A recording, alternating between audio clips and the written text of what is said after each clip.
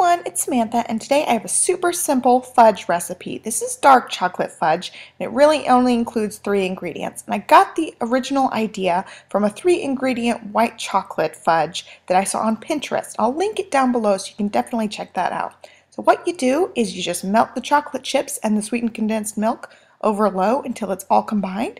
Add in a little bit of vanilla.